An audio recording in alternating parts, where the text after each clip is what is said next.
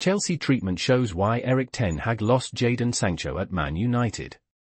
Enzo Maresca could be the man to get the best out of Jadon Sancho after his impressive Chelsea debut, leaving Erik Ten Hag rueing the way things turned out for the player at Manchester United. Sancho's commitment to training and positive attitude at Chelsea contrast with his fallout with Ten Hag at United. Maresca's man management and giving Sancho a clean slate have revitalized his career, showing why Ten Hag lost him. Please subscribe to my channel.